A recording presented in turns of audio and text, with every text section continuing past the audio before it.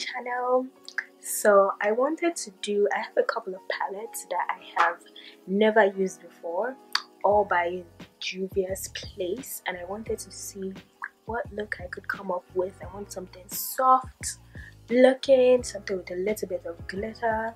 So let's get right into it and see what look that I do come up with. This is the palette that I'll be using.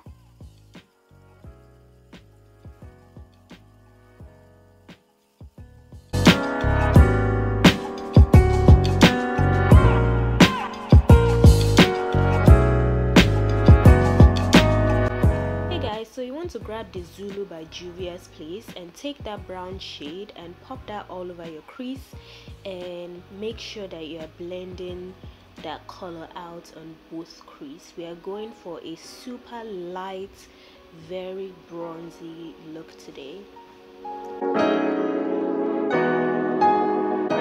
Then you want to grab the Nubian by Juvia'S Place, take that brown shade, and this color is what's going to just deepen the crease a little bit.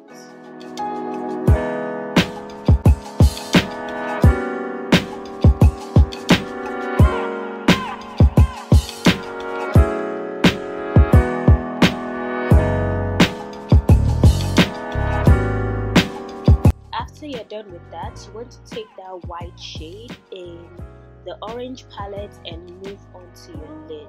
So you're placing that in your inner corner, spreading that up and blending it. So you don't want to put that all over your lid, you want to just put it in the first corner of the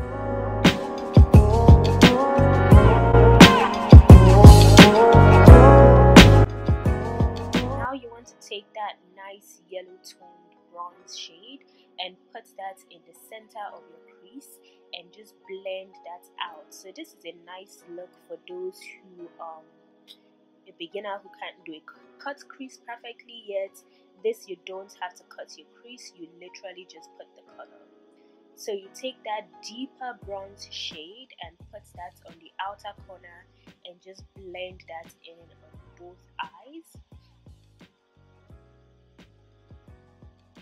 Now you want to take that black shade and put that on the outer corner, just a little bit of product to deepen that shade a little bit.